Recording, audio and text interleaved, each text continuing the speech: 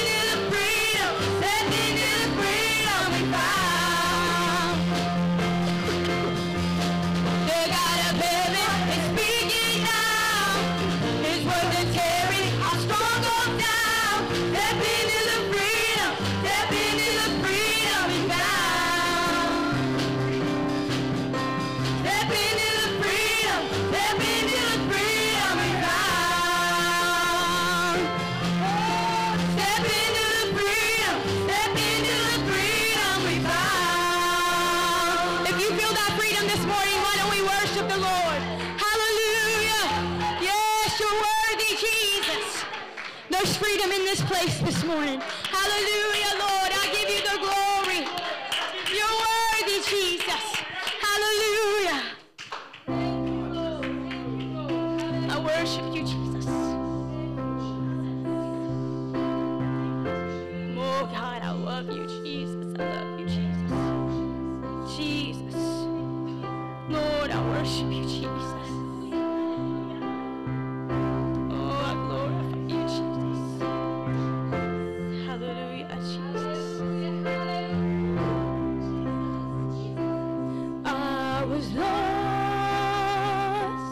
I was found by a life of sin and shame until Jesus brought me out. I will never be the same.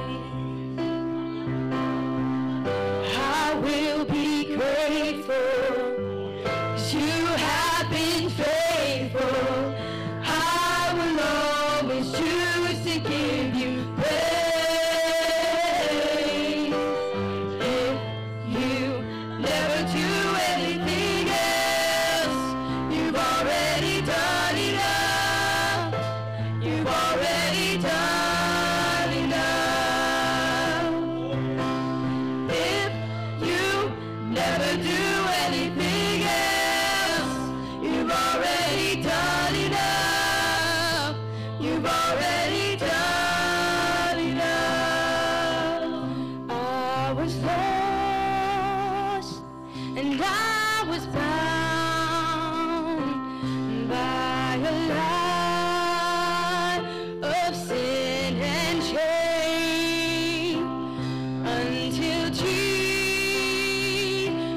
brought me out. Oh, and I have never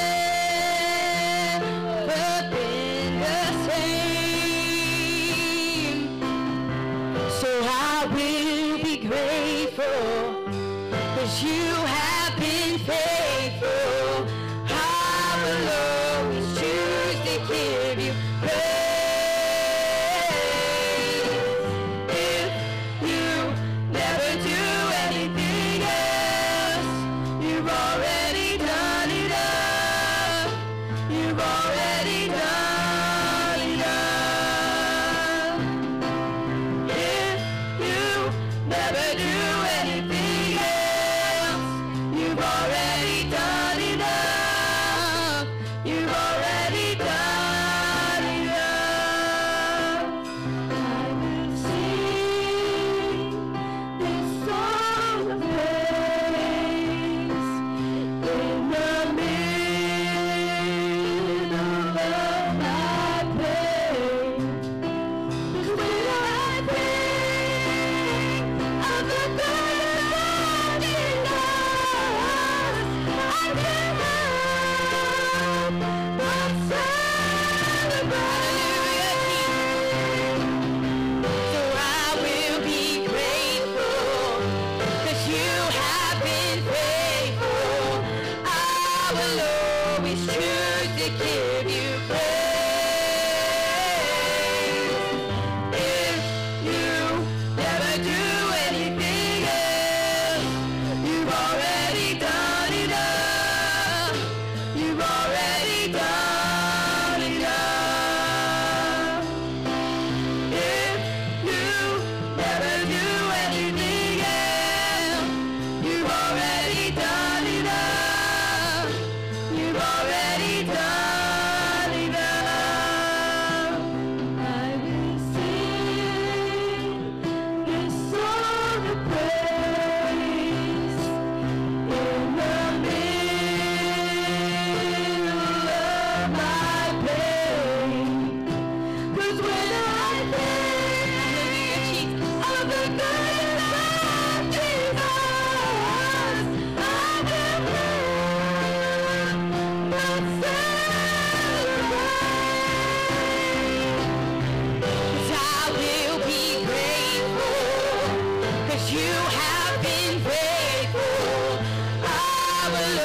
we choose to give you praise.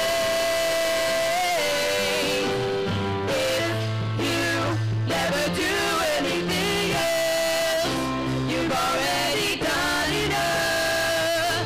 You've already done enough. If you never do anything else, you've already done enough. You've already done enough. I'll praise you at all times.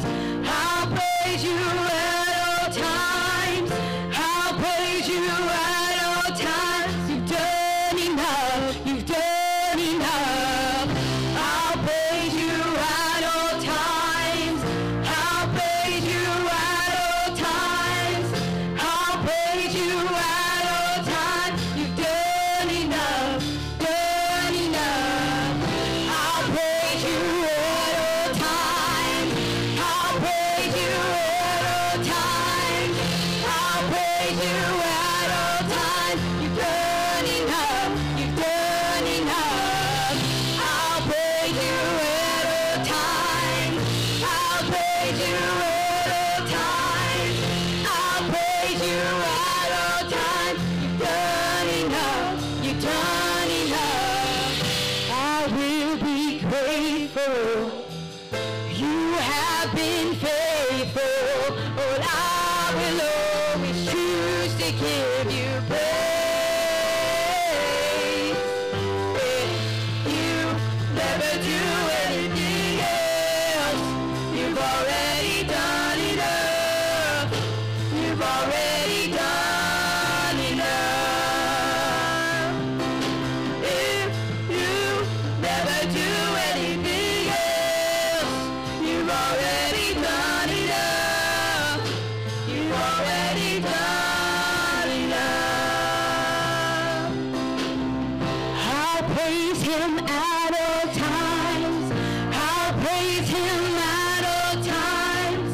I'll praise him at all times. He's done enough. He's done enough. I'll praise him at all times. I'll praise him at all times. I'll praise him at all times. He's done enough. You've done enough. I'll praise you at all times. I'll praise you at all times. I'll praise you at all times. You've done enough. You've done enough. I'll praise you at all times. I'll praise you at all times. I'll praise you at all times. You've done enough. You've done enough. So I will be grateful. You have been faithful. I will always choose to give you praise. If you never do anything else, you've already done enough. You've already done enough. If you never do anything else, you've already done enough. You've already done enough. I will be grateful. You have been faithful. I will always choose to give you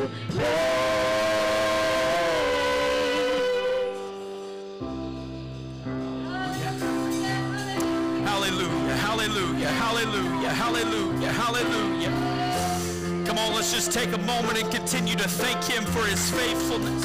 Jesus, your word. Let's continue to thank him for his goodness, his mercy, his kindness. Hallelujah, hallelujah, hallelujah, hallelujah, hallelujah, hallelujah, hallelujah. God, you are so good. God, you are so good. God, you are so good. I have said this. I've said this often.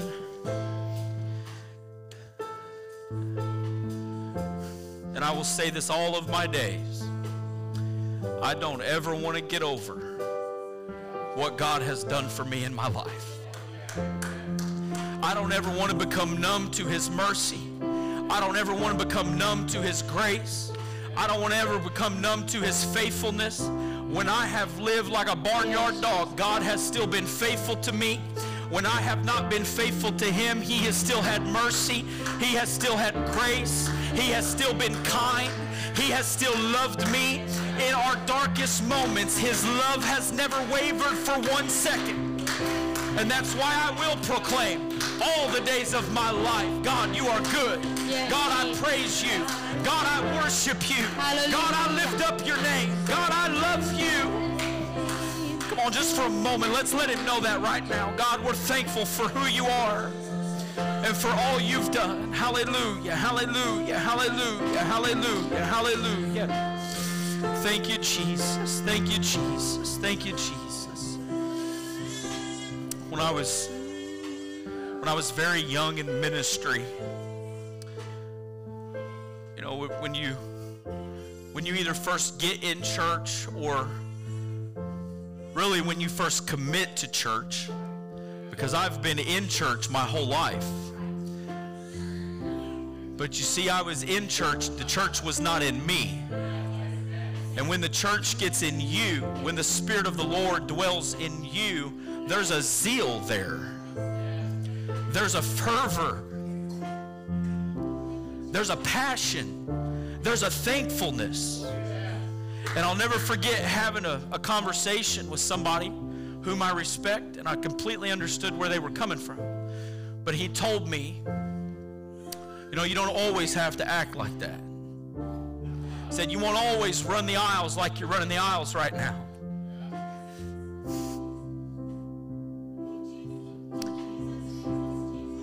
And to a point, that's true, because in your walk with God, there needs to be a time when it's not zeal, but rather it's love. Yes. Zeal and passion should always be a part of who we are. But there's going to be times when zeal and passion can't get you where you need to go. And you're going to have to really love God. And that's what he was talking about. But I don't ever want to lose my dance. Yeah. I don't ever want to lose my shout. I don't ever want to lose my aisle running. I don't ever want to lose that, because I don't ever want to forget what it was like when I didn't have it. I don't ever want to forget what it was like when I felt that feeling of forgiveness and mercy overflood me and just crowd me. And I realized that all of those times when I didn't care about God, he still cared about me. I don't ever want to lose that passion and that love for him. Can we lift our hands all across this place right now? Lord, we thank you today. Lord, we thank you today. Lord, we thank you today. You're just going to have to forgive me for a moment. I'm going to get behind the pulpit in a minute, but I got to love on the Lord a little bit. God, I love you. God, I worship you. God, I don't ever want to lose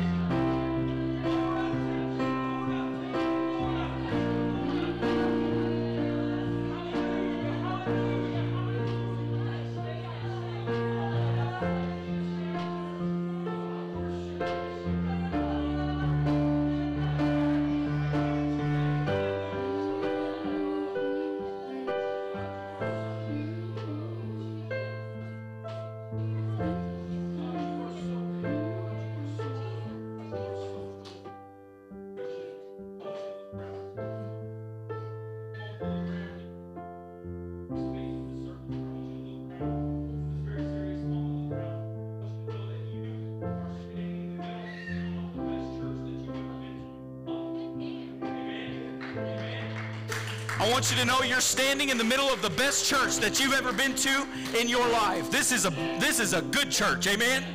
This is a good local assembly, amen? Amen, and we're so thankful for what God is doing in our church. Let's give all of our guests and visitors a hand clap of appreciation. It's good to have Dan. Amen. Dan or Daniel? Daniel when you're in trouble, right?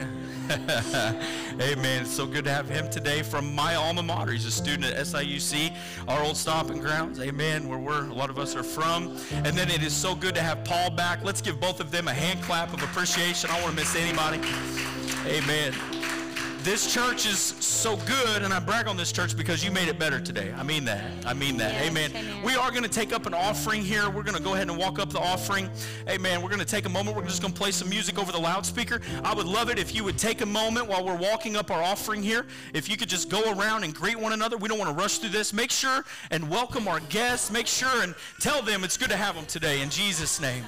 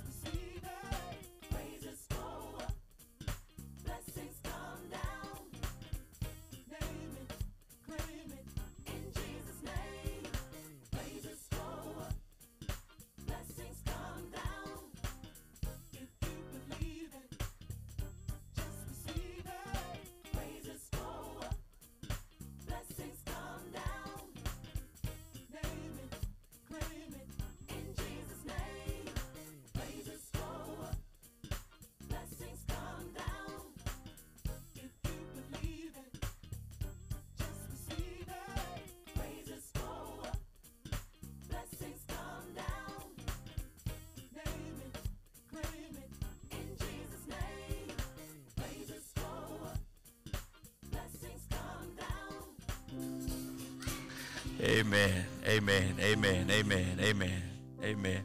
Take your time, and I mean this.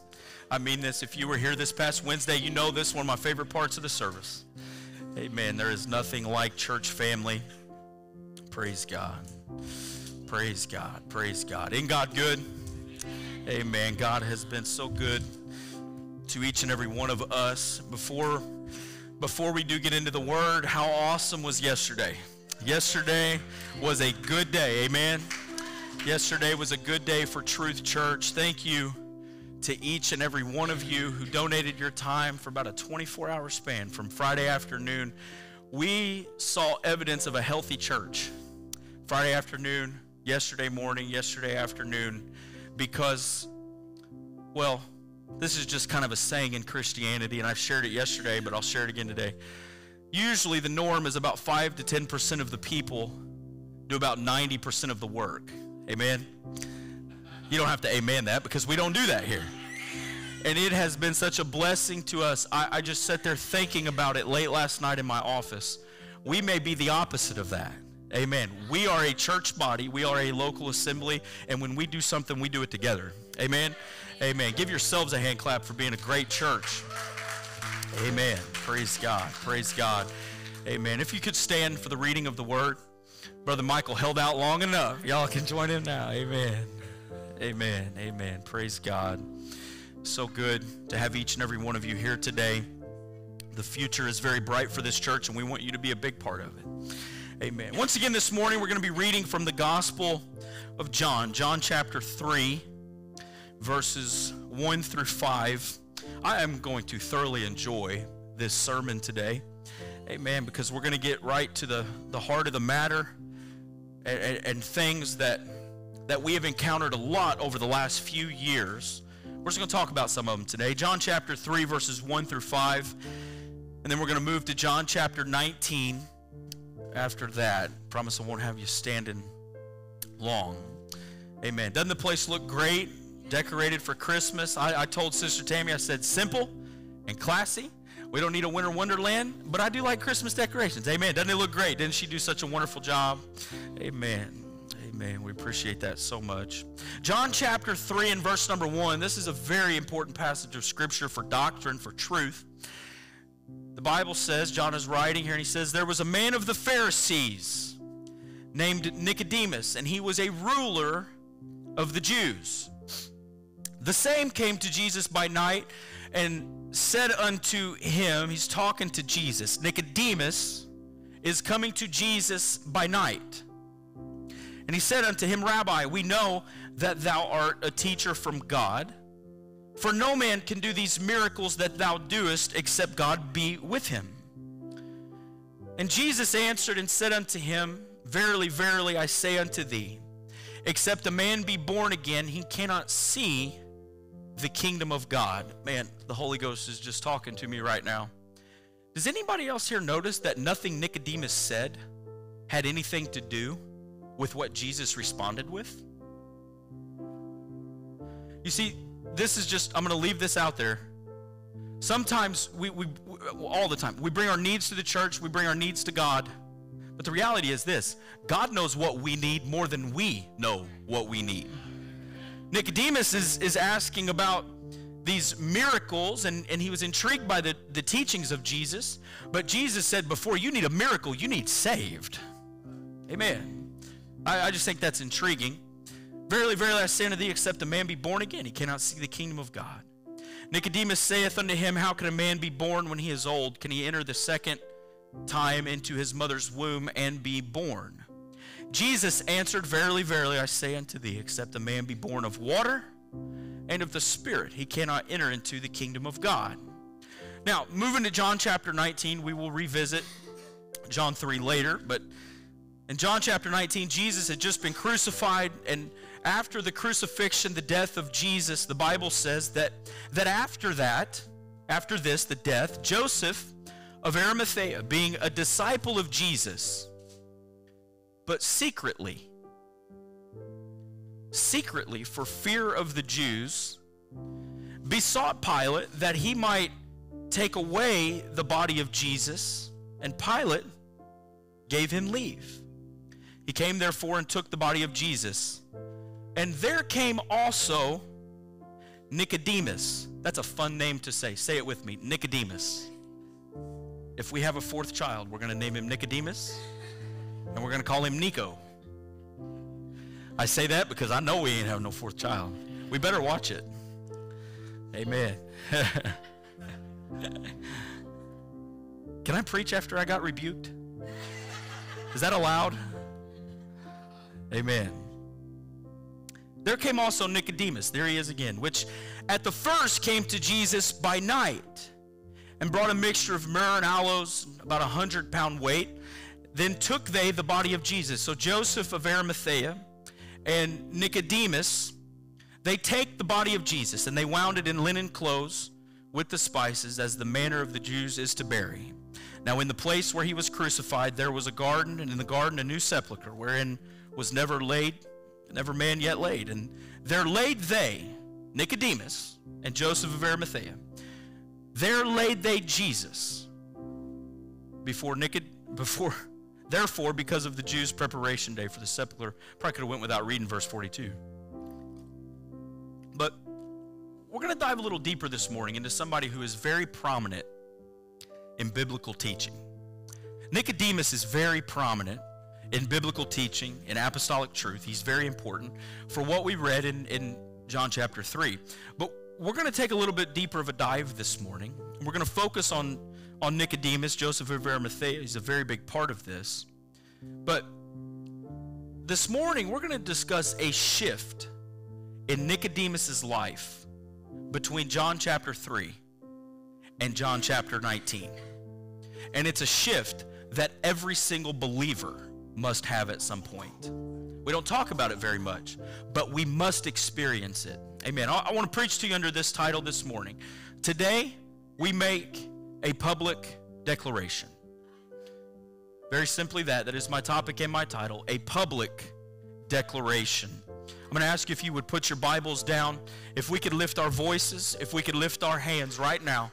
I pray in the name of Jesus. Would you pray with me? God, I pray in the name that is above every other name, that you would have your way in the church today. God, do in this place what only you can do. I pray in the name of Jesus that there would be a declaration made today. I pray that there would be a declaration made today that when somebody leaves here, they walk in boldness and they walk in the authority that you've given them, God. I pray in the name of Jesus that there would be a shift like that of Nicodemus in the church today. In Jesus' name. Before you're seated, clap your hands to the Lord. Amen.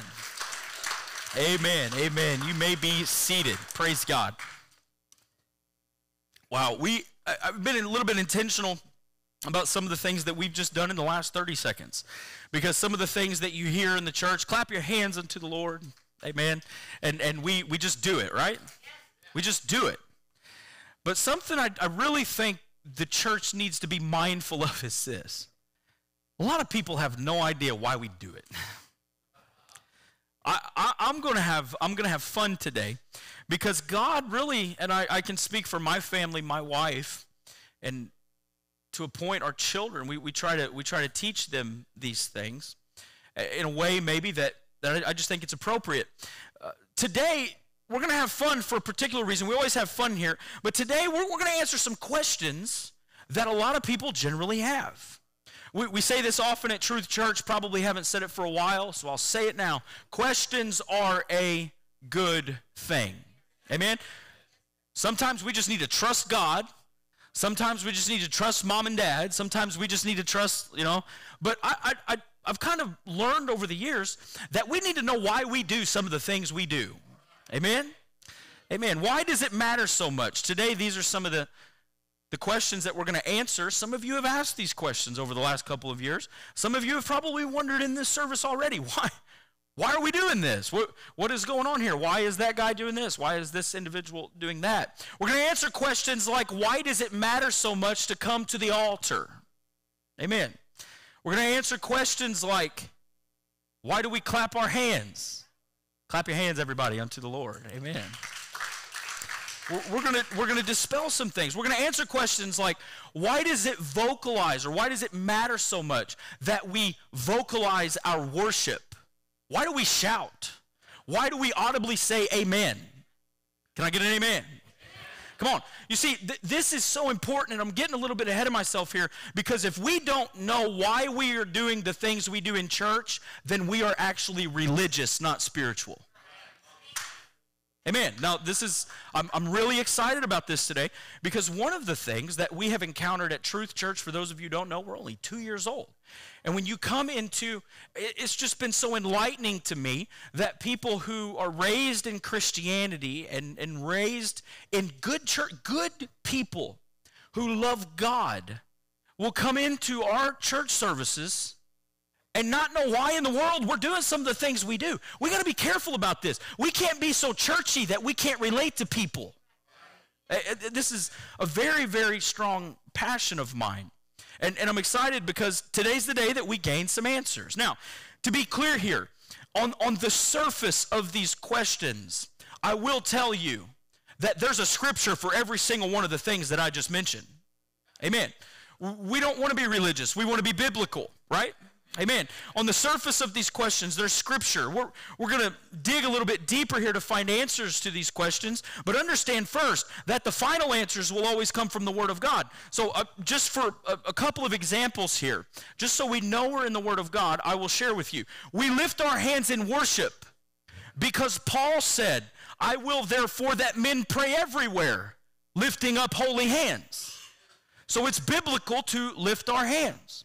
We clap our hands because the psalmist wrote, oh, clap your hands, all you people, amen. And the people would then clap their hands as a response to the man of God, the prophet or the priest or what have you.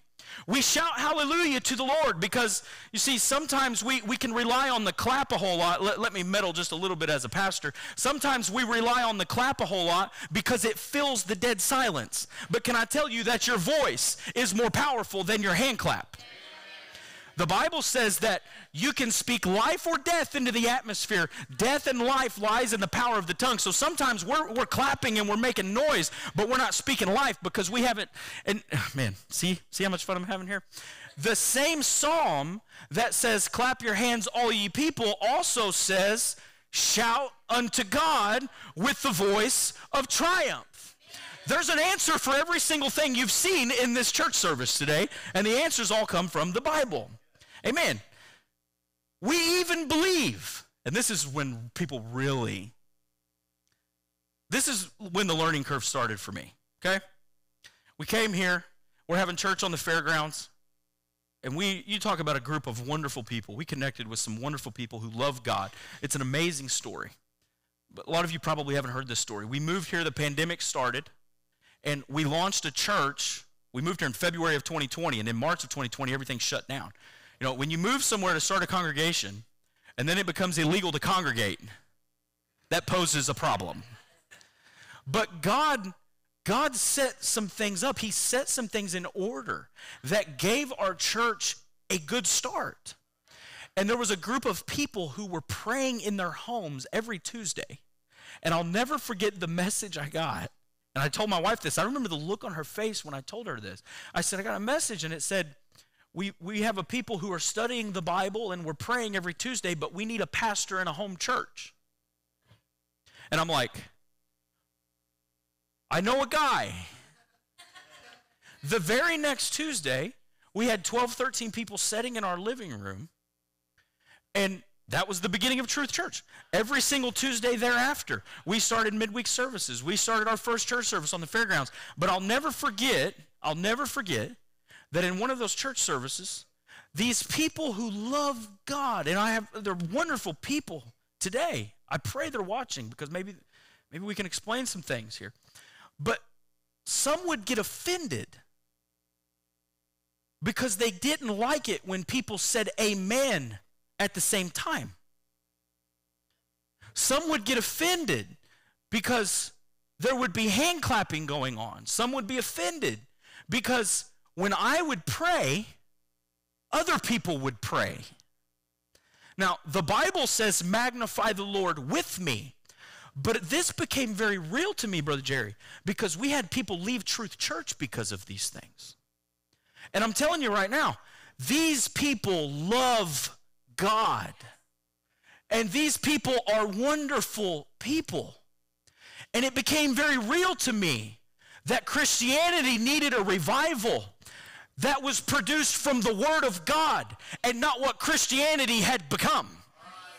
Amen. It became very real to me because I started thinking of things like this. Man, if clapping hands gets on their nerves, what's it going to look like when somebody starts dancing? If clapping hands gets on their nerves, what's it going to look like when somebody prays through and starts speaking in tongues in the altar? What if clapping hands is saying amen simultaneously, if they don't like that, what are they going to feel when somebody speaks in tongues for the first time and receives the gift of the Holy Ghost? I began thinking about these things, and I began preparing a message because guess what? We do believe in speaking in tongues here. I'm just going to get it out there. We do believe in the gifts of the Spirit. We do believe in dancing in the altar because it's rooted not in Christianity, it's rooted in the Word of God. Can I tell you that before anybody was ever called a Christian, there was a shouting match in the altar of a church? Now, it looked a little bit different, and they didn't do things the way we did things, but there was a prayer meeting where the gifts of the Spirit were poured out 7 chapters before Christian was ever said. I'm not here for Christianity. I'm here for God. And I know I'm a Christian. Don't take anything I'm saying the wrong way, but I don't ever want to be more Christian than I am biblical. Just saying that sounds weird. Hello. So we encounter these things. The Bible says, just in case, just so we're on the same page, the Bible says, let them praise his name in the dance. Part of the projection of Truth Church is that we would enhance things like this, that there would be more amening, that there would be more shouting hallelujah, that there would be more speaking in tongues, that there would be more aisle running, that there would be more dancing in the altar, because that's how God designed his people to operate in worship. We believe in saying amen as a church. Amen. That's not religious. It was a requirement in the formation of God's people that when the law would be recited, you go read, and I think it's the book of Deuteronomy chapter 34, I believe, I could be wrong about that, but if you go and look, there will be time after time after time where the scripture will say, and the people said, amen. It was a requirement. If they didn't say amen, that meant they disagreed. There's too much disagreement in Christianity today, not on political issues, on church issues. Because somebody needs to get an amen in their spirit. And when the Bible says something, we need to say, amen. And when the preacher says something, we need to say, amen. And when the worship team's singing, we need to say, amen. Because that means, I believe what you're saying. I believe what you're preaching. I believe what we're singing. I believe in the God that we're talking about right now. We need a church that has an amen in its spirit. I'll tell you what has replaced the amen. A critical spirit has replaced the amen spirit. We need a spirit of move of God that says, I don't know why all of this is being said, but I'm committed to the word of God. And if it's in there, amen. If it's in the word, amen. You see, the reason that I bring this up, it isn't just the fact that we've been asked these questions, and it isn't just the fact that we have lost people in this church. Why be afraid of that? It's not just that people have left the church over these things. It's also because in today's world, some may say that these things are merely religious practices, that they aren't really necessary for us to please God. However, obedience to the word of God is never religious. Now, I want to be careful here because the Bible does talk about religion. We're going to read the scripture here in a little bit, but it talks about pure religion. What we see today in religion is not pure. It needs a cleansing with the word. Amen. So, obedience to the word of God is never religious, and this is important. Because this is where the contrast comes in. Religion has run a lot of people off. Corrupted religion has run a lot of people off. Religion has dropped the ball at times. Religion has caused some to waver in their faith. But you see, here's the difference between religion and what we're here for. When somebody is obedient to man, it's religious. But we aren't here for mankind at Truth Church. Amen. We're here for God. As much as we love visitors, you want to know why we can't be afraid to pray out loud in the altar? We're not here for visitors. We're here for God. You want to know why we can't be afraid of running people off when we're operating in the gifts of the Spirit? Because we're here for God.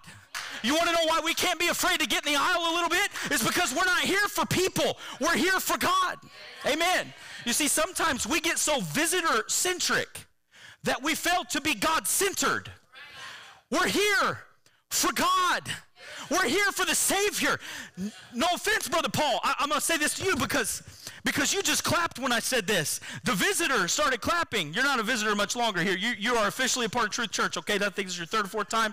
But you see, I can't be afraid of what you think about my prayer life because I don't pray to you. You never saved me. You never delivered me. You never brought me out of the world. You never delivered me from drugs and alcohol. You never set me free. You never set my heart free when I was broken, when I was lost, when I was depressed. No, that was him. So I can't be here for you, and I can't be here for you, and I can't even be here for my own family. I come in here and I worship because God is in this place. I praise because God is in this place.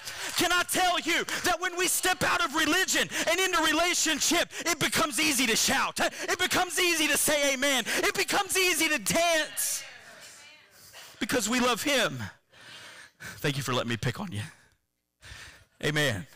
First time I've met Dan, I don't know how. You see, sometimes the value, just bear with me here, sometimes the value of our practices in worship and sometimes the worship culture that we have in the church, it gets scrutinized. And again, some may say that it is just not absolutely necessary. But I need to be abundantly clear here. I'm never asking you to obey me. I'm asking you to obey this.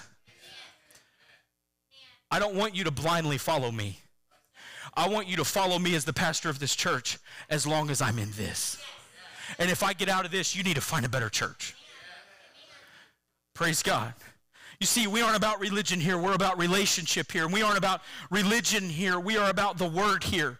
Religion has had its way long enough, but now we need a revival in Christianity that produces an understanding of why we do what we do. We worship because it's biblical. We clap because it's biblical. We dance because it's biblical. We say amen because it's biblical. And Brother Weddle, some people may call it religious, but I call it apostolic. And some people may call it religious, but I call it Pentecostal. And some people may call it religious, but I call it revival that can change everything about your life.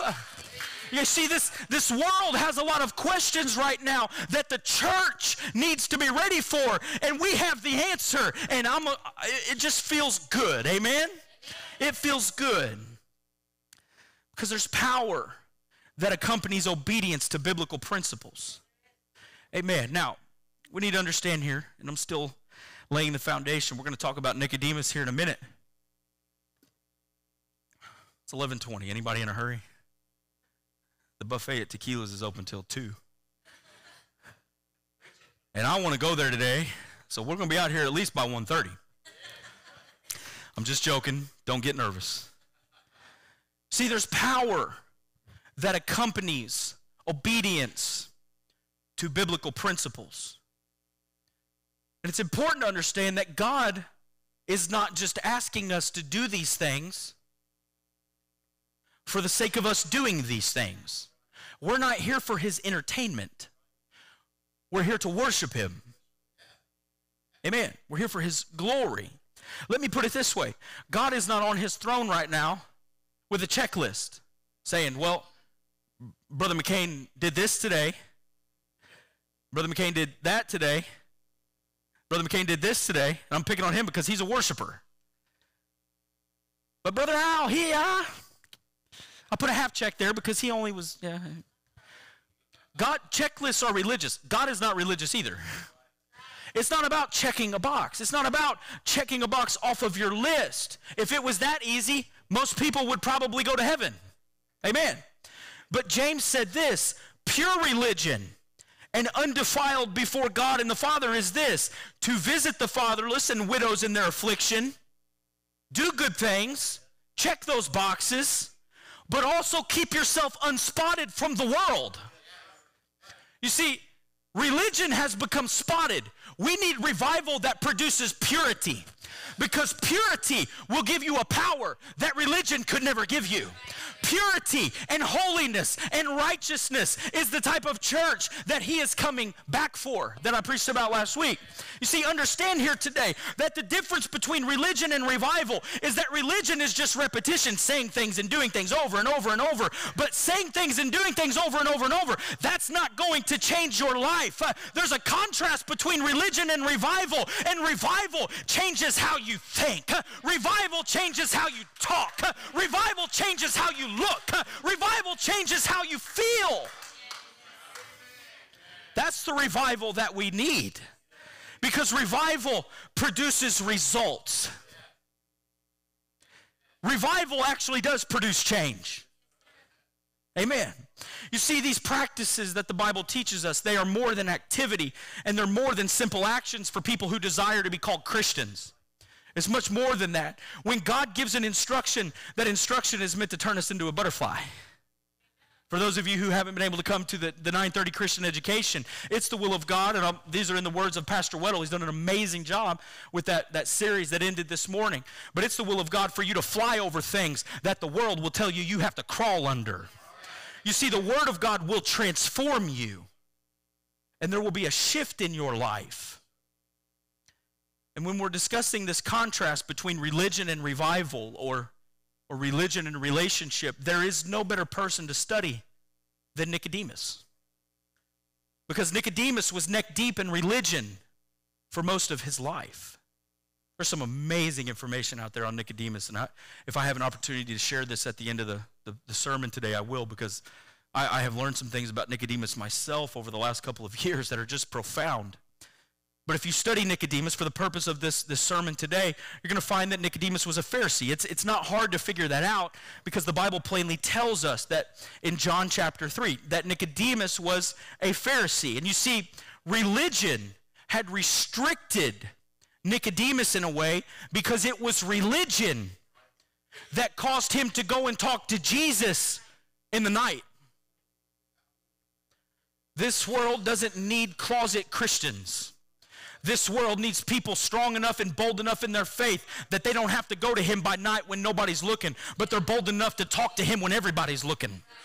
God desires a church that's in a spotlight, not a closet. Amen.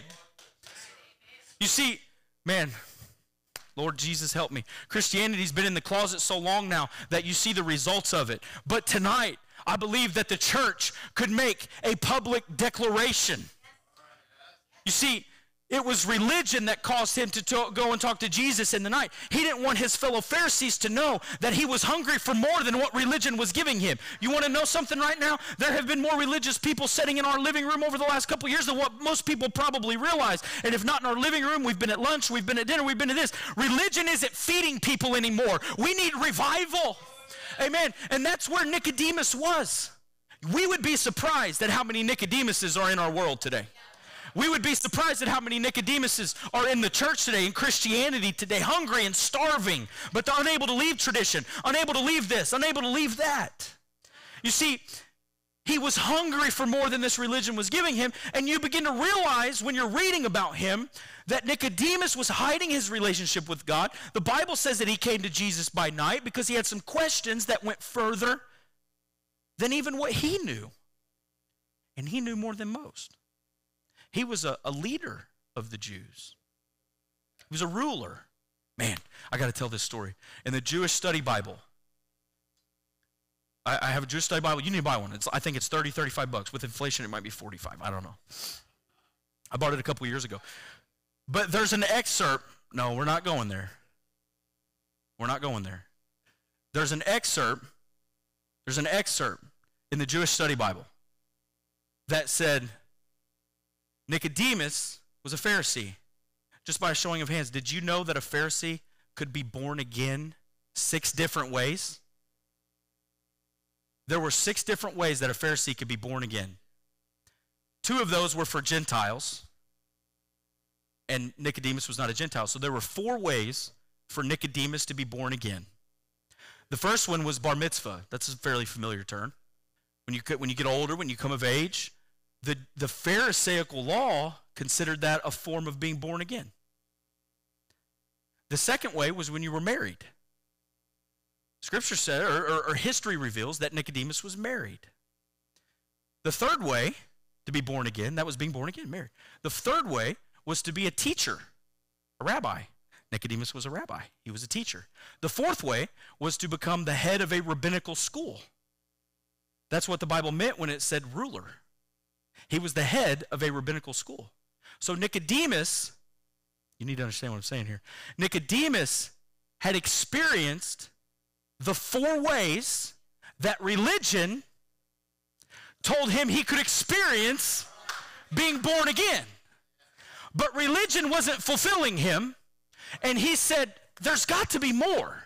And Jesus said, there's more, all right. Wait till you're born again of water and of spirit. Wait till you've been baptized in Jesus' name. Wait till you've been filled with the gift of the Holy Ghost. And it was here that Jesus introduced the principle that religion can't fulfill you, but relationship can. And religion can't fulfill you, but being born of water and spirit can. And that's not religious, it's spiritual. We need a revival. We haven't seen everything that God has for us. You see, Nicodemus was realizing, he came into that meeting, Brother Exler, saying, I've received everything I can. I've received everything religion has to offer me. But when we think we've seen all we can see and done all we can done, Jesus said, no, there's more for you. I came to tell somebody right now, I know you may have done a lot in the church, but your ministry's just getting started. I know you've experienced a lot these last few weeks, but God has more for you. Amen. This is when he comes into contact with this. Nicodemus wasn't just a Pharisee. He was on the Sanhedrin court. Now, just so we know what Sanhedrin is, that's like the Supreme Court. He had authority. He had power. He had money. He had influence. It still didn't fulfill him. Whew. Man, this court had significant authority. This court was compiled of men that held social status. And it wasn't just a religious court, it was a political court. So you start seeing the problems when politics mixes too much with religion. It ceases to be pure religion. And what this tells us is this: he had all of these things that the world desires, but he still wasn't fulfilled. Religion will always leave you empty. And this is how Nicodemus is introduced to us in Scripture, someone who seemingly had it all. And I'm not going to be too much longer. But you see, all of this information is significant, not only because Jesus taught him about the new birth, and not only because Jesus introduced what relationship can produce, But you see, it's significant because of what we read later in Nicodemus's life. Let's just be real here. There's a pressure on somebody to live righteous in today's world. We have some younger ears in the room today. We have some teenagers in the room today. Peer pressure, listen, adults, don't ever forget how real that is. There's a pressure that comes with being the age that some of you are. I know what happens in Carbondale, Illinois. I know what happens on that campus. I've been a part of it. I've been kicked out of bars in that town. I know what happens when we are of a certain age, where we've come into contact with religion, but we're not walking in pure religion.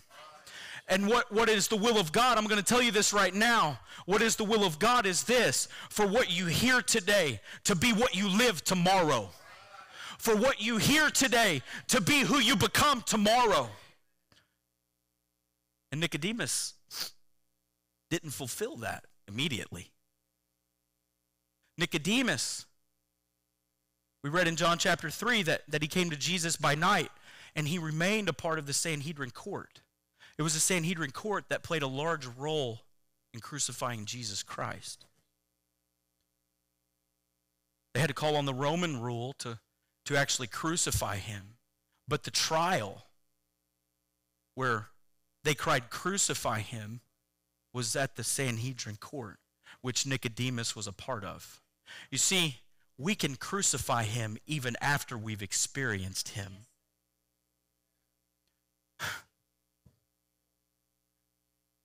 But then when we get to John chapter 19, things are a little bit different. I need to be abundantly clear in somebody's life today. It's the will of God for your life to be different after this sermon. It's the will of God for your choices to look different. It's the will of God for your relationships to look different. It's the will of God for your language to be different. It's the will of God for your attire to be different. It's the will of God for your attitude to be different. You see, this is what we run into because religion will tell you that you don't have to change nothing. Relationship doesn't tell you that. Relationship tells you got to change everything. And in Nicodemus's case, things got a little bit different for him. This shift that it is the will of God for you to experience. It's the shift that he experienced, because when we read of a man in John chapter 19, we read of him as a man who's ready to step out of religion and into public as a believer of Jesus Christ. You look to Scripture and the Bible says that this man who initially came to Jesus by night in private, afraid of what people would think, afraid of what his peers would think, afraid of what would happen to him and his societal status, that same man comes again in John chapter 19 to the court that he used to be a part of and says in verse 39, there came also Nicodemus, which at the first came to Jesus by night and brought a mixture of myrrh and aloes. You want to know what the significance there is? That what he brought in those myrrh and aloes, that was a sacrifice. It was worship, because it cost him a significant amount of money. Those were priceless possessions in that time. Do you see what's happening here in Scripture? And it says they took the body of Jesus in the next verse and wound it in linen clothes with the spice. Nicodemus, you need to hear what I'm saying here right now. It's so powerful. Nicodemus experienced a shift in his life that required him to move out of the shadows and into the light. He required himself, he made the decision here to not keep it a secret that he worshiped the Lord. People need to know what your faith is. He made it known to people who could crucify him. More on that here in just a minute. He went from hiding it to proclaiming it. He went from a private relationship to a public response, and he didn't care what it looked like. He didn't care how much he got ridiculed. He didn't care what it cost him. He didn't care about anything other than worshiping a Savior who had just died for him on a cross. You're going to lose friends when you're walking in the righteous ways of God. You're going to lose relationships. You might lose money. You might lose money on investments. You might lose relationships and friendships, and you might even have relationships with family that doesn't look the way it used to look. But a public response is what it takes to take the body of Christ to a place where the resurrection is possible.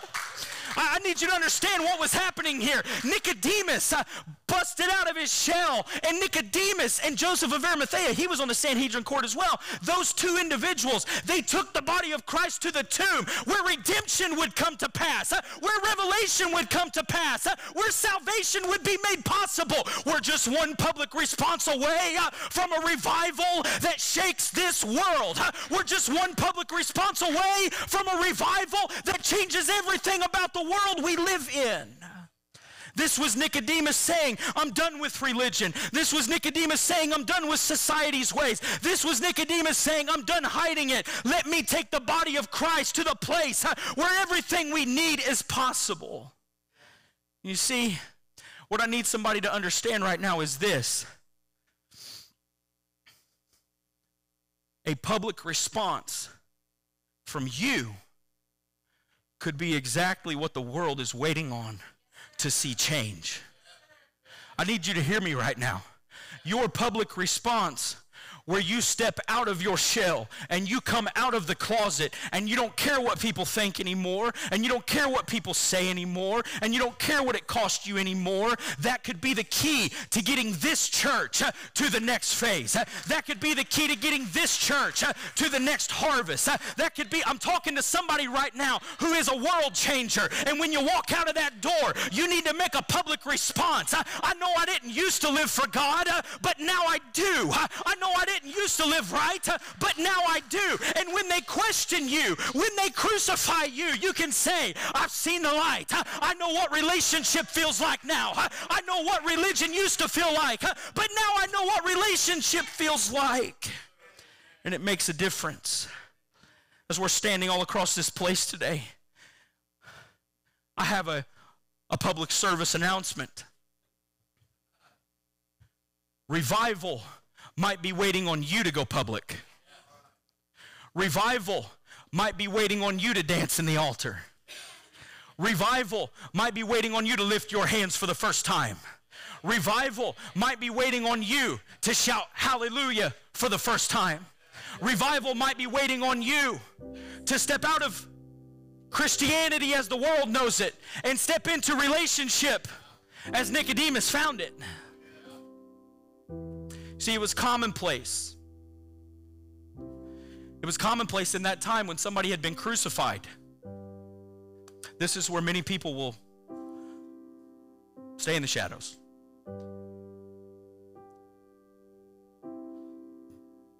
Because it was commonplace that after somebody was crucified, their family would come take their body. But if somebody not in the family came and took their body, they could be subject to the same punishment that the person who was crucified was. So let me tell you what it looked like when Nicodemus and Joseph of Arimathea came and asked for the body of Jesus Christ. They were willing to give it all in making a public declaration that the body of Christ was important to them.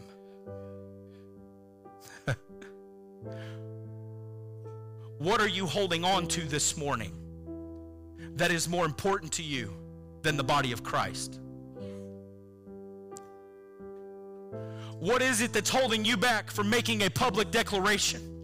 What is it that is holding you back from lifting your hands for the first time?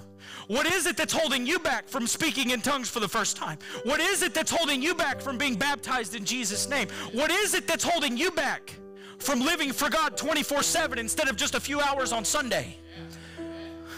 A public declaration is necessary, because when you make a public declaration, you're letting God know, I don't care what it costs me. I want to live for you.